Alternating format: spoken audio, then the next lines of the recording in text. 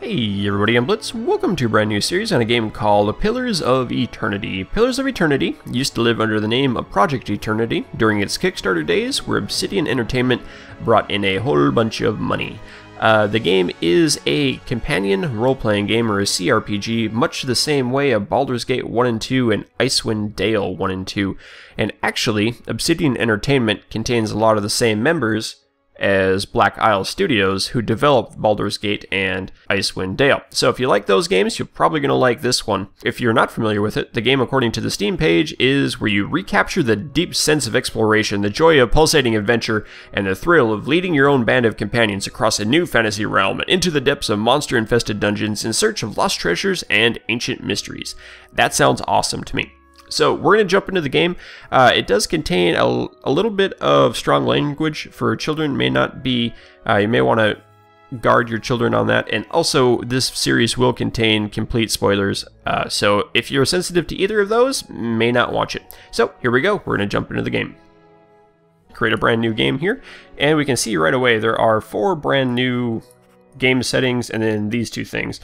Easy, normal, hard, and then extra hard. We have enemies receive bonuses to stats and encounters, so that's kind of like enemies cheaty. Actually, I've read that nobody in the QA team has beat on the hardest difficulty and the Trial of Iron. This is one save file. If your character dies, game over, hardcore mode. And then expert mode is kind of a helper function in the game, kind of tutorials and stuff to help you out. We're going to do normal. We're not going to go cheesy McCheesy mode, and we're just going to go into the normal, because it's kind of, if you have an understanding of the game, it should be alright. So we're going to get here. This is going to give us a little bit of storyline, and I'll be quiet for this, and then we'll jump into character creation. So here we go. Let's have fun.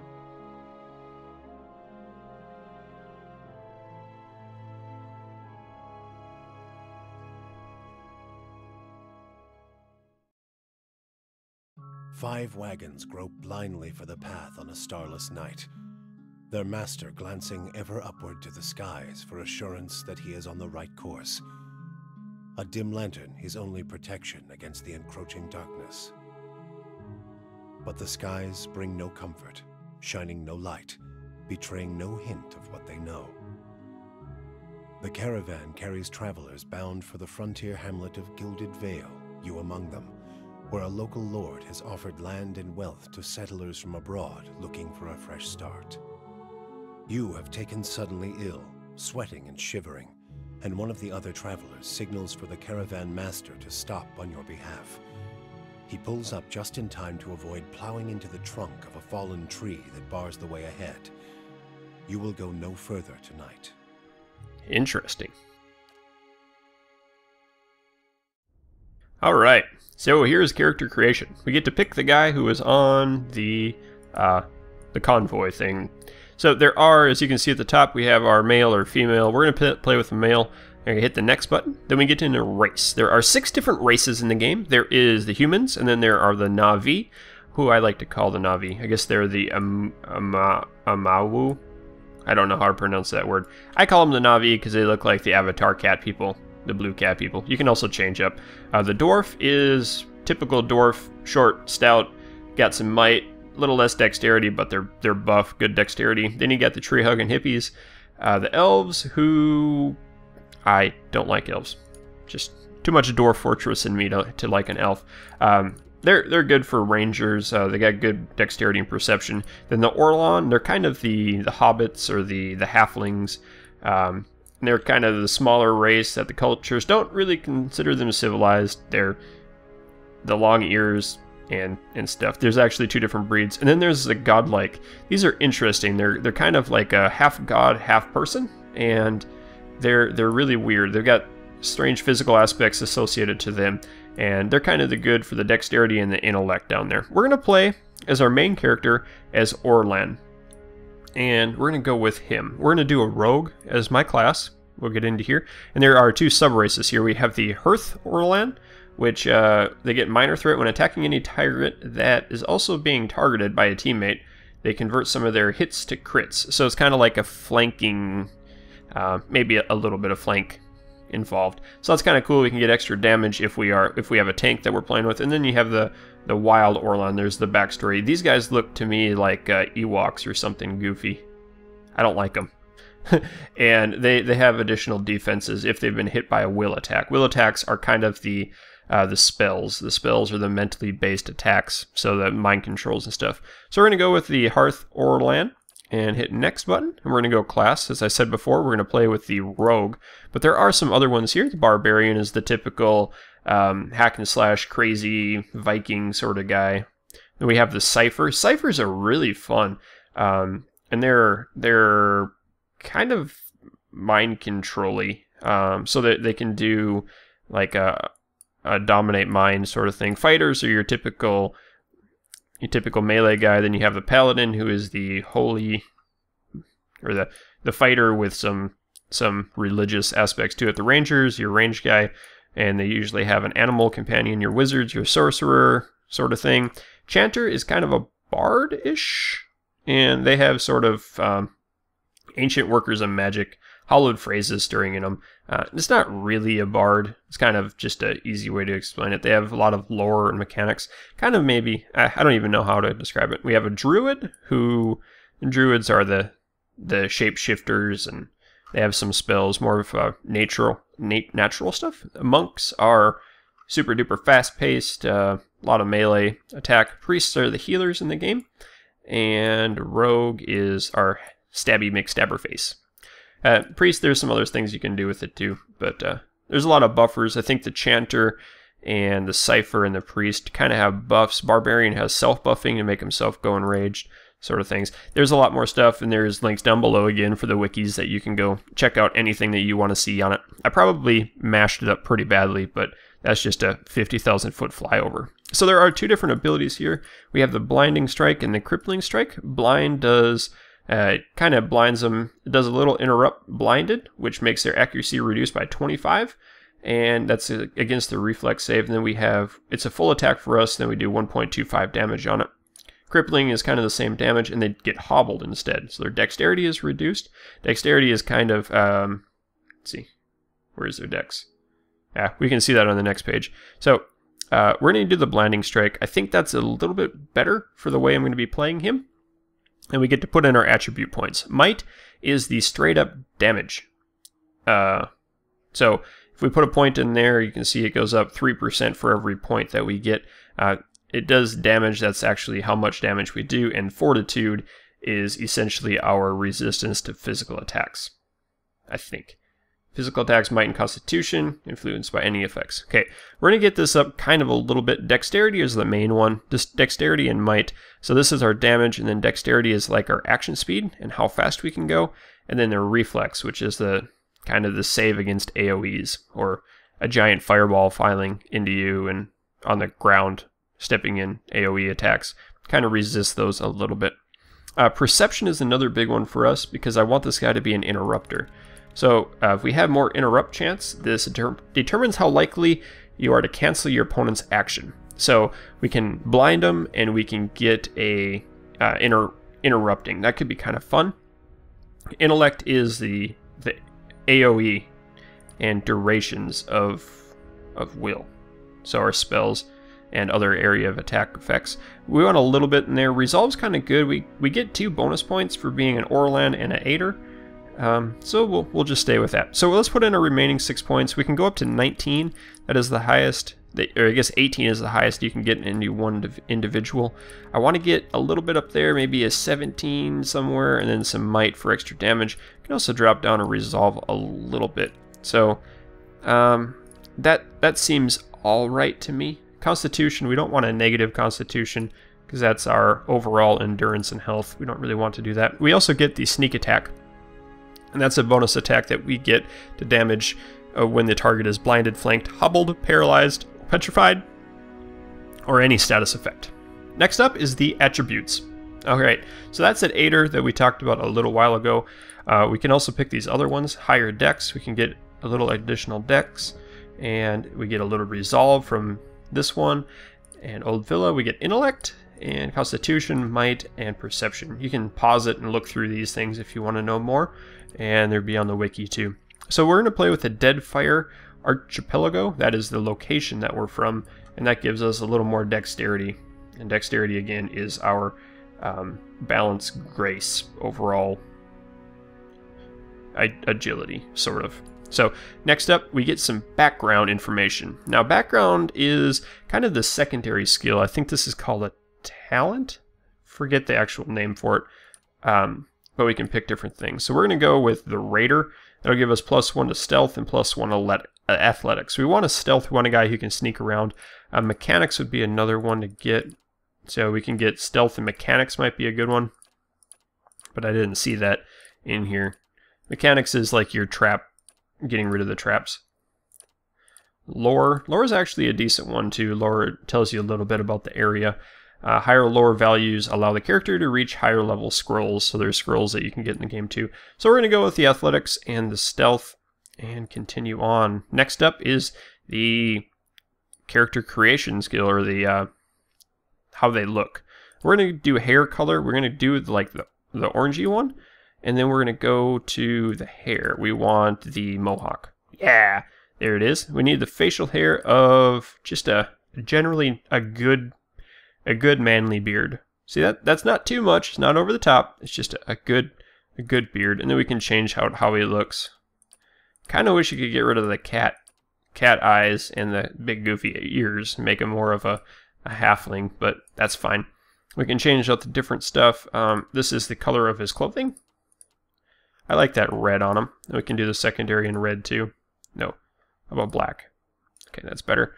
And then skin color doesn't really matter. We can get blue. That's actually kind of cool. It's like the gnome. Or not a gnome. What are those goofy little things called? With the Gargamel? Oh man, forgot. I can think of the song, but I can't think of their names. Anyway, we're going to go to the portrait. That is basically the only portrait for the male, except that thing, that weird cat Ewok thing, and then you got the Na'vi again. So we're going to go with this guy. And then voice. There are a bunch of voices. Be quiet. Yes? I've got this. Let us end this. Let's go with the feisty one, because a good rogue is feisty. And then we're going to go with Blitz, because we can. Perfect. So we got it. Now we're done. And I think it's going to bring us into another thing.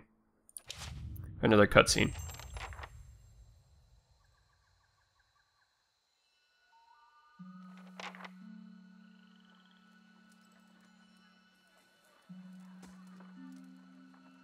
The caravan master finishes addressing the group, his bushy red mustache and staggering jowls quivering. As for emphasis, and they're smurfs. That's the word I was looking for. Everybody stays close to the wagons, got it?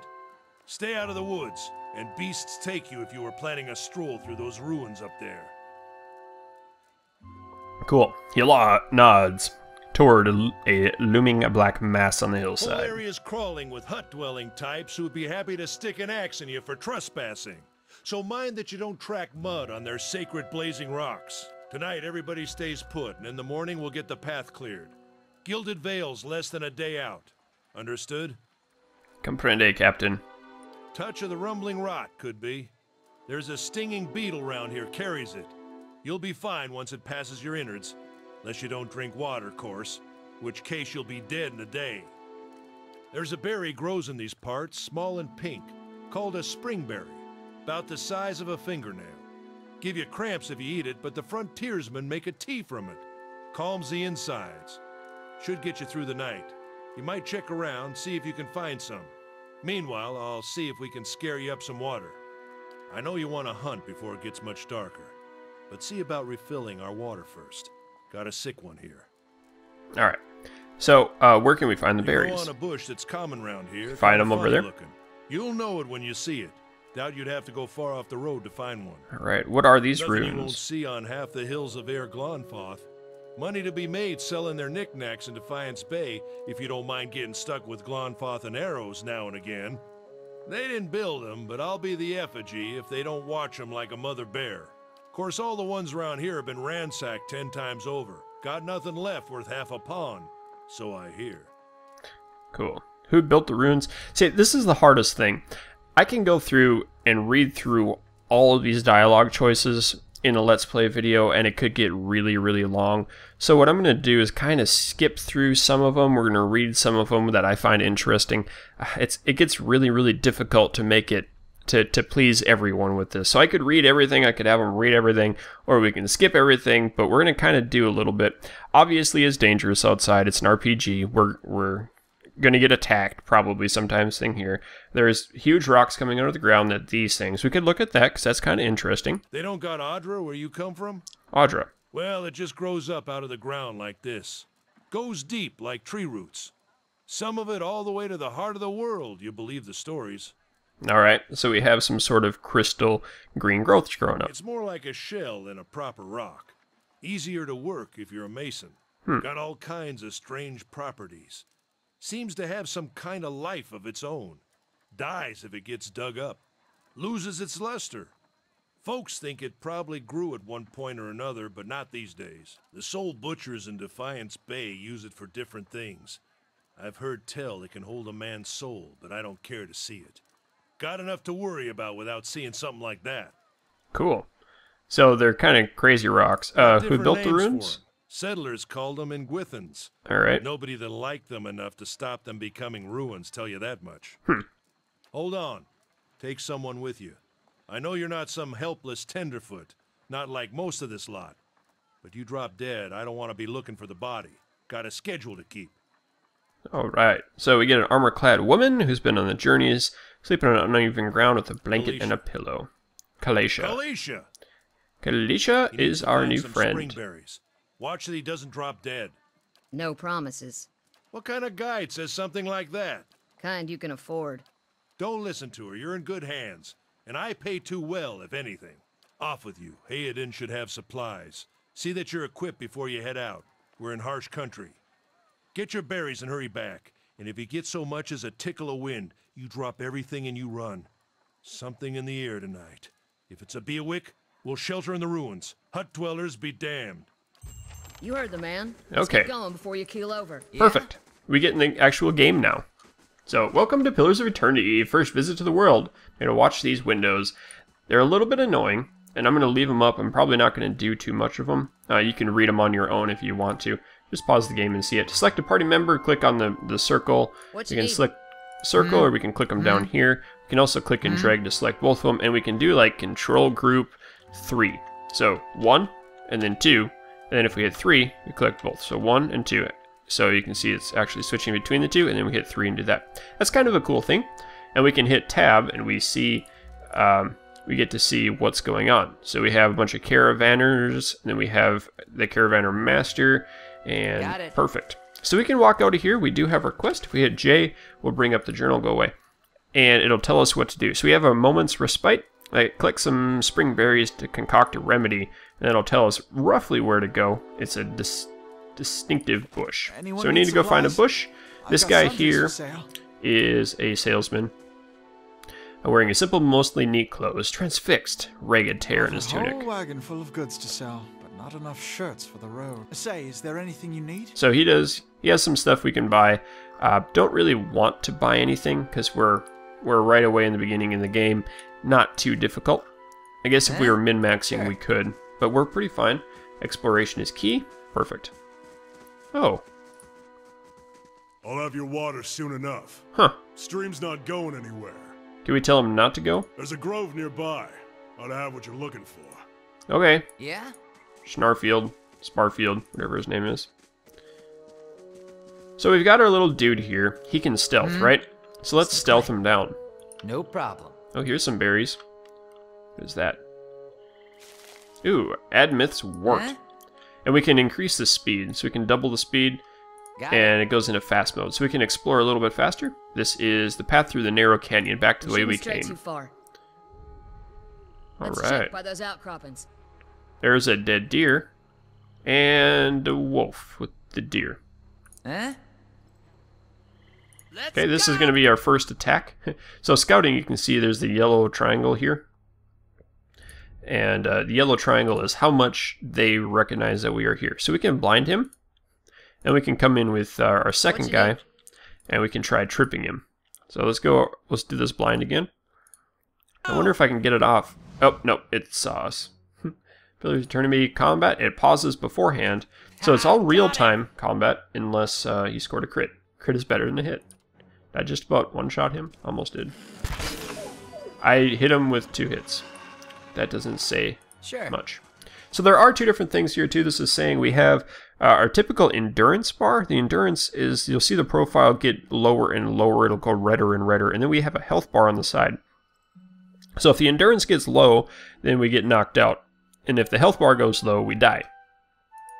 Makes sense, right? We can collect the wolf pelt. And there are also status effects that we'll need to use. And then there's a camping thing that we can do as well. So cool. Oh, there's a berry bush back there. What's this one? Burned lady. Let's go back to get this one. This is it. Oh, there we go. We got this springberry bush, whatever it was called. Yep, springberry bush. Perfect. So, here we go. Raider, no offense. Been known to share of dangerous people. You remind me of one of them. Okay. I've been known I can liberate certain underappreciated values from their owners' homes. Hey, that's me. Yeah? How is it you happen to come here? So this is kind of telling how a little backstory of Calesia, or whatever her name is, and my little rogue. Caught stealing again, had me hanged. This is us. We're trying to get out of here. And let's see. Been a long time I've been this way, but I always looked like it did. The Lord's offer makes a girl think. I'll give him that. Here to settle. So we're settlers traveling to a land and we can't go. Like the rest of it. It's a hard offer to pass up. You won't find many offers like these in these parts, believe me. Got some big plan in store? I'm gonna lay low for a while, trying not to draw too much attention. Gilded Vale's days, away from any real civilization. I'm wasting time here. Give me an earful. Let's be on our way. Sounds good. Let's get back to camp. You know, I want to hold my breath on Sparfield getting you water anytime soon. He does what he feels like, when he feels like it. We should check on him first. Slap him around a little bit. Stream's just that way. Let's go get him. Perfect. Okay, now let's check the map. M key brings up the map. You can see we did all of that. We could go back to Hyoden. Let's actually check out... Let's continue running here. See if we can find anyone. There's a bridge that goes over the stream. Let's see if Sparfield's back here. There's a deer. Got ran off. Here's some things. Travelers, maybe? Or looters? Bandits. Bad sign. You figure it. Corpse is cold to the touch and the smell wafts in the putrid waves. We got a little bit of leather armor, which is... recovery speed's a little bit faster, but it's less DR. And we get some lockpicks. That's kind of cool. Nothing too active there. Let's go back across this bridge. And bridges are always choke points in games, aren't they? Hey, what's this? What a surprise. Aha, crouch at the riverbank and dip your water skin into the cool water while Calesia waits nearby, keeping watch. As you rise, you notice her look up sharply towards the tree line. Uh-oh. Out of the trees emerges Sparfeld, one of the guides, barely discernible in the dim moonlight. He no longer carries his bow, and there is a strangeness to his gait. A spastic wobble in his ordinary deft stride as he moves towards you with a labored breath. Sparfel, are you all right? Sparfel's toe catches on a rock, and he collapses forward in a heap, the feathered shaft of an arrow planted between his shoulders like an enemy flag. Well, there goes Sparfel. I love that name. Sparfel. Ambush! Ambush! No way! Could not have thought that was going to happen. And I do really like it that the game pauses in between stuff here. So we got our 2 guys. We can go run up and blind this guy, and we can use you to attack him. But we can do the knockdown for a little bit of CC. So we're going to use, you can see up there, we have the blinding effect going. We're going to run over. And there we go. Sometimes weapon or spell isn't suited for penetrating armor. Damage reduction. You'll hear your characters complain about it when it happens. Take heed, the damage type is being blocked, and switch to a weapon or spell that does something different. Oh, there we go. We blinded this one, so there should be less to hit. And I think this is being blocked from the bludgeoning damage. We don't have any additional weapons right now that I'm aware of. So what'll happen is we'll get our little blitz down here to nuke this guy. And then he'll run back and we'll attack him. And it doesn't look like we started him on fire, which is good. And now that he's flanked, we have a higher chance of crit, if you remember from our spells, or skills, and a character creation. Perfect! death to them. And now it does take a little bit of time to disengage from combat. We can jump in, claim the loot, a little hide armor and a bow, and a little bit of money. Perfect. Let's go back, and we're gonna go talk to the dudes at the camp. See what happens here. And I do have it in fast mode. Oh, or we're not gonna talk to the dudes at camp. A couple hunters. Let's try to pull them back. Now our skills are back up. We get 2 knockdowns per encounter. Yeah? As we get 1 blinding strike per encounter too. Okay, we got this guy coming down. Or try to flank him a little bit. Let's try to blind you, and then we're gonna try to knock you down. Maybe we can get this. Oh, we do have the archer in here. You didn't hit that again? How about we try to knock this one down? That's better. And that's not quite what I wanted, but that's fine. We'll just focus fire on this guy. Actually, come up here and interrupt. Yeah? You come up here and interrupt. What you need? You keep mashing on this dude because his 2 shield guys are not going to do much. There we go. Ow. There we go. A little bit less damage reduction. We can just nuke him down. Make sure we do have another knockdown. We might be able to get off. Oh, and it actually worked. Good. Keep smacking him when he's on the ground. Near death, you can see in the top left corner. They died. And they're both dead. Perfect. Check it out. Now we'll have to wait a little bit to loot. And then we get the stuff that they had. We need to loot this guy individually. Perfect. We'll go back to camp. And then we'll go through the loot when we get done with that. Uh-oh. All around you lie massacred remains of the other travelers, peppered with arrows and knife hilts, splayed and bug-eyed and filthy on the blood-damp earth. Calicia points to the back left of her mouth, puts the back of her left hand to her mouth, as to ward off a horror like a poisonous vapor. Gasp. A handful of dark figures stand above the fallen, treading on limbs, backs and heads, jerking their axes from bodies as if from half-split logs as they prepare to add you to the sprawling pile beneath them. One of them, towering and severe, with a thick beard tasseled with knots, hold a wet blade at the neck of the man you recognize as Hyoden, the last of your caravan left standing. Uh-oh.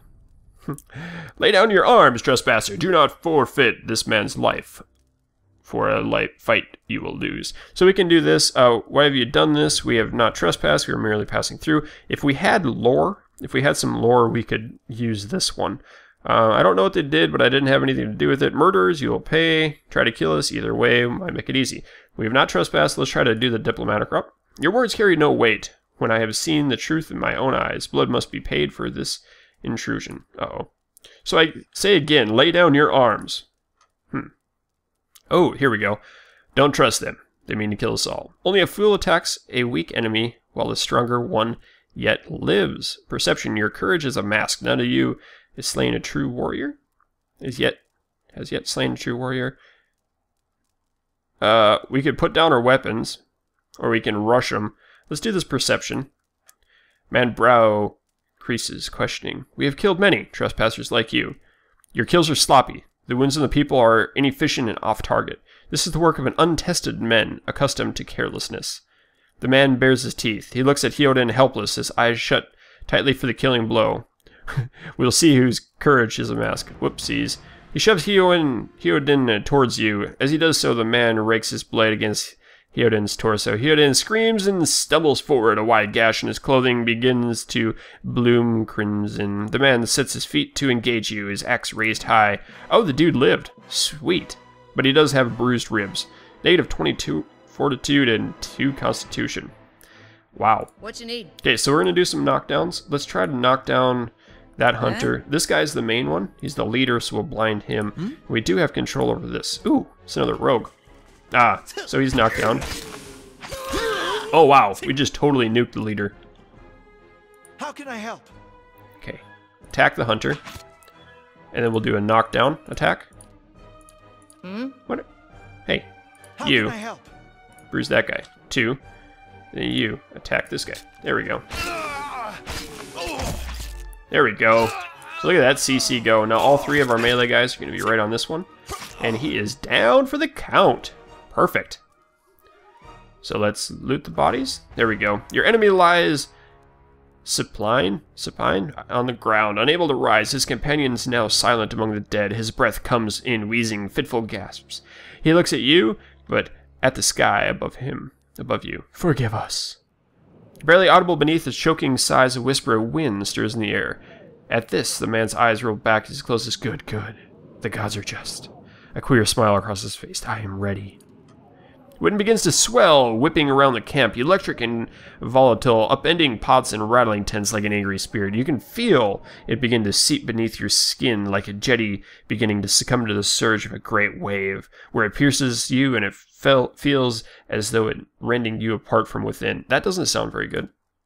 Seated against the wagon wheel amidst the howling maelstrom, slashed across chest and bowel, Odomen's body stirs. With great effort, he raises his sagging head, his eyes barely upon you, are barely open. He looks directly at you. Inside! Run! Oh, and there we go. Inside. Running. Tell you what, guys, this is going to do it for the first episode. I hope you've enjoyed this video. If you did, go ahead and stay tuned for a lot more of it. So, keep your stick on the ice. We'll catch you next time.